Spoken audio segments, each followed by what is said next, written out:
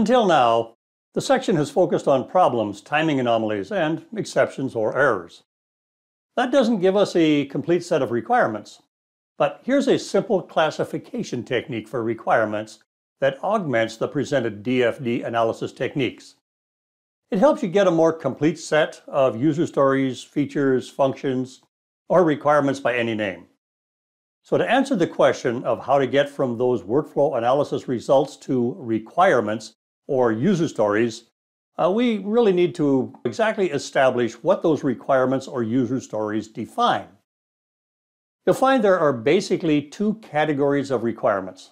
The change requirements define how the future system will do something very different from how it's done today. The stay the same requirements tells the developer that there's a benefit to preserving what is currently done well. For example, if you're designing a new cell phone which you can control with your thoughts alone, you still need to affirm that it needs to be able to place a phone call. What seems obvious to a domain expert is not necessarily so to the developer mind.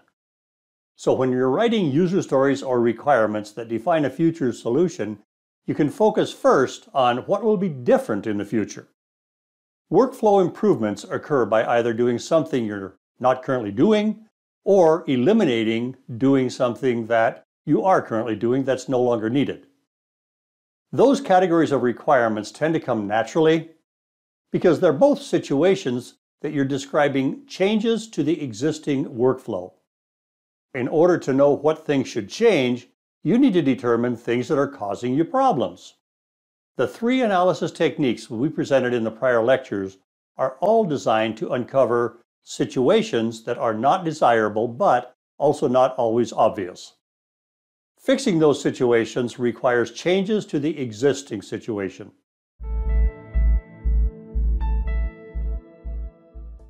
The most common type of change that people think about are the things that they want but don't currently have. We humans can be greedy, and we often think life would be better if we only had this other thing. For example, the domain experts might find the sort mail function to be the most boring part of their job.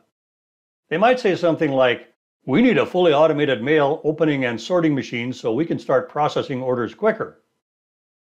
It's not clear whether that requirement is good, bad, or indifferent because that would require further analysis. The acquire category typically contains 80% of IT requirements, and they are the easiest to elicit from stakeholders. Since most people tell us what they want to acquire, we will not waste your time talking about this type of a requirement in more detail. Suffice it to say that the visualization that the DFD provides will guide your stakeholders to discover needs in this category.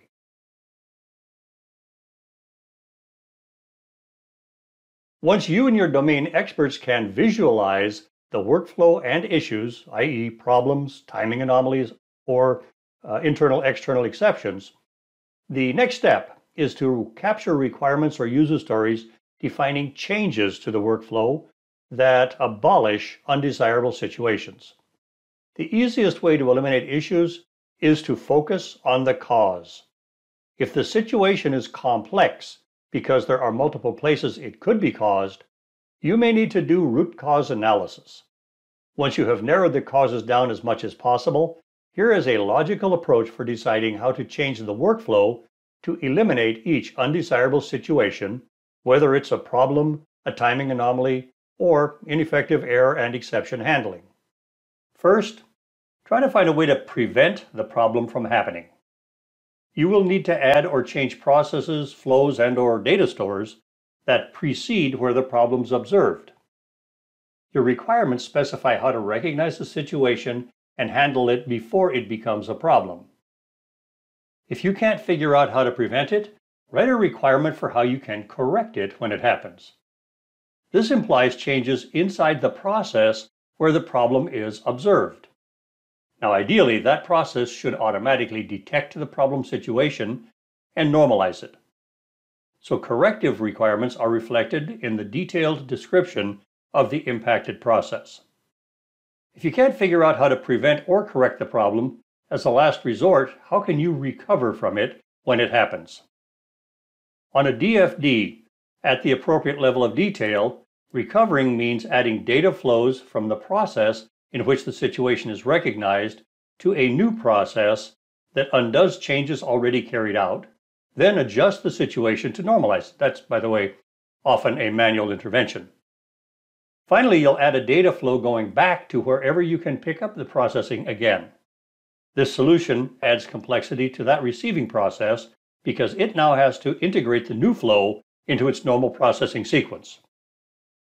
Finally, if the sole cause of the problem is in an external entity, it's a political problem that needs to involve management. Just keep in mind that the three possible ways to change workflow: prevent the undesirable situation if you can, correct it if you can't, and recover only as a last resort. That recover option has too high of a probability of introducing additional errors into a complex data flow.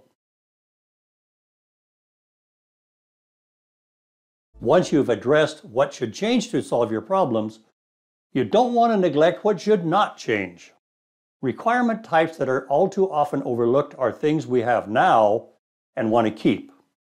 An example of a requirement affirming what we currently have and want to keep might be: all checks received in the mail will be forwarded to accounting as soon as possible to allow accounts receivable to process bank deposits the same day we receive the check. All too often we get the general requirement: I want everything to stay the way it is now, but I want the problems I have to go away. That general requirement is an oxymoron because, as we have seen, your current workflow is the reason for your current problems. If you walk the domain expert through the diagram and ask for each item, is there anything about this process or data flow or data store that should not change? You're a lot more likely to get concrete, actionable requirements. Another class of requirements that are often overlooked are those defining things we want to avoid. These describe functions or features or requirements that you don't currently have, and you want to make sure that the new solution does not force you into getting it. An example of a requirement defining something to avoid could be, as a credit validator, I can check a customer's credit status without involving external credit bureaus. Both of these scenarios describe conditions that are true now and should remain so when your digital solution is in use. Since requirements in these classes describe the status quo, they are often assumed.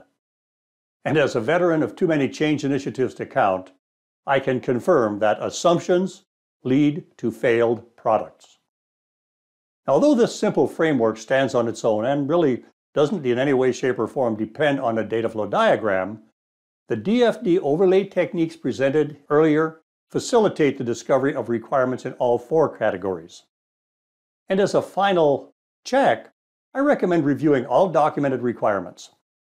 If you see a requirement that expresses something you want to acquire, well, check with the domain experts if there's anything else that they want to affirm, abolish, or avoid while they are acquiring that.